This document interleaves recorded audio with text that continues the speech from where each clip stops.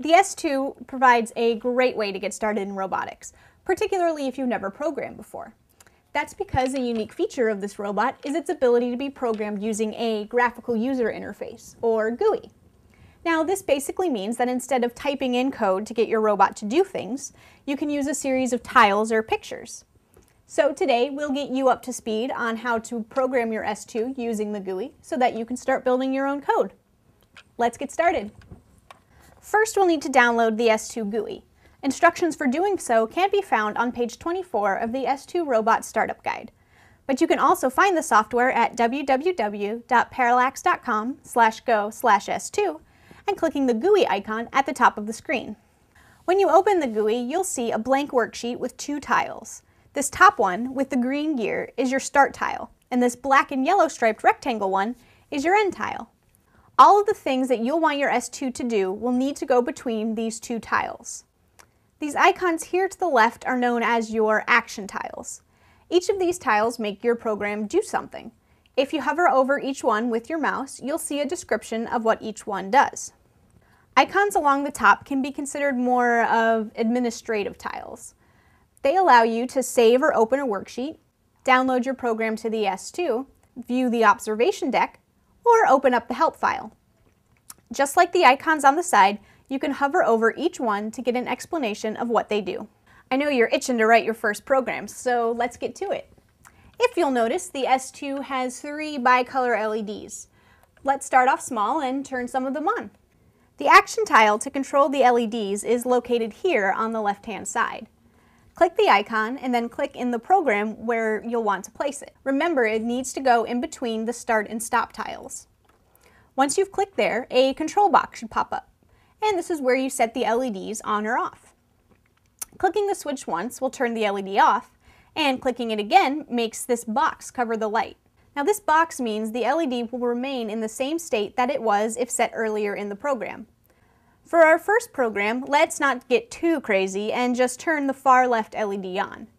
When you're done setting the LED states, click the green check mark to accept the changes. Once accepted, you'll see the LED states shown in your program on the action tile. Now let's go ahead and run our program. Click the Copy Program to Scribbler tile at the top of the screen to load the program onto your S2. Once you've done that, the left LED should be on. Now say we want to go crazy and turn all of the LEDs on.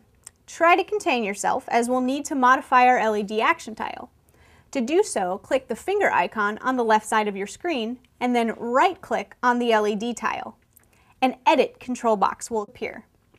Click the far left button to edit the LED states, and the same control box that we saw before should pop up. Let's turn them all on and run the program. So now we've got all of our LEDs on, which is cool and all, but what if we wanted to blink them? Well, we'll need to turn an LED on, wait, and then turn it off. To insert a pause, click the hourglass icon here on the left and insert it into your program, after the LED action tile. This makes the Wait a While control box pop up. Dragging the scroll bar up increases the delay, and down decreases the delay. You can also click above or below the bar to increase or decrease in 0.1 second intervals. Let's set this delay in our program to be 1 second. Now we'll need to turn the LEDs off. To do so, click the LED action tile here on the left again, place it in your program after the delay, and turn all of the LEDs off. Let's add another 1 second time delay too, just for practice. So as the program is now, the LEDs will turn on for a second and then turn off, which is kind of lame. So say we want this to repeat a couple more times. All we have to do is actually just copy the tiles, and then we can repeat the same actions over and over.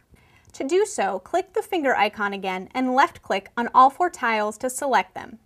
Once they're all selected, right-click to get the Edit control box to appear. This first button here copies all the tiles that are selected. Click this button and then click the green check mark to accept your action. Now just click where you want to insert the copied cells. You can keep clicking and copy the tiles as many times as you want.